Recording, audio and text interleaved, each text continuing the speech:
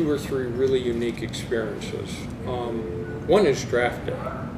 Draft day is exciting. It's the end product of years and years of a young man striving, and his family's been involved in it too. So we're all together. So being in New York on draft day, when a player gets drafted, there's exultant joy.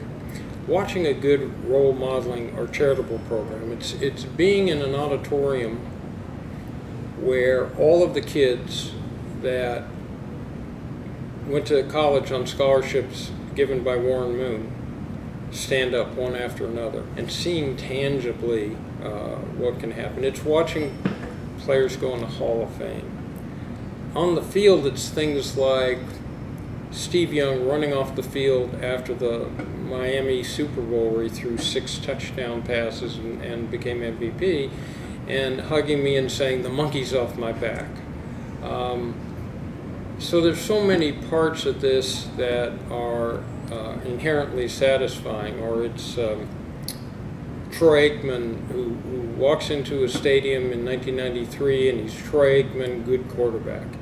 And he walks out after being MVP and winning the Super Bowl, Troy Aikman in lights. So, and then it's watching players get into second career. But those are some of the joys and appreciation that this field can have.